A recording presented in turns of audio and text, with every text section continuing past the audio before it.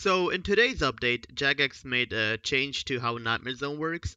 It says it right here that rock cakes can now hit through the absorption potion in Nightmare Zone, which means that Nightmare Zone is going to be a lot more AFKable right now for the people who'd like to do Darok AFKing in Nightmare Zone. So before all this, you used to have to flick your rapid heal prayer like once every 60 seconds.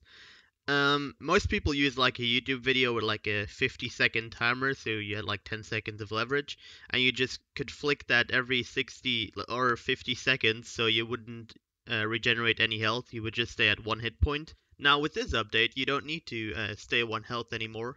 You can just let your health regenerate. You can AFK for up to 20 minutes if you want to, and when you come back, you can just eat your rock cake, and it will just hit through your absorption potion, so it will not take any damage away, and you can just get back to one health without any problems.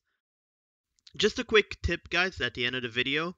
I see a lot of people put their rock cake at the top of their inventory, but you can actually put it at the bottom and like right click at the top of the rock cake, and you can see the guzzle option is right where I click, so you don't need to move your mouse at all. You can just left click, you can just right click, left click, and spam it if you want to. So that's a quick way to get down to 1 HP at the start of your Nightmare Zone trip. So hope you guys enjoyed this video and enjoy AFKing in Nightmare Zone.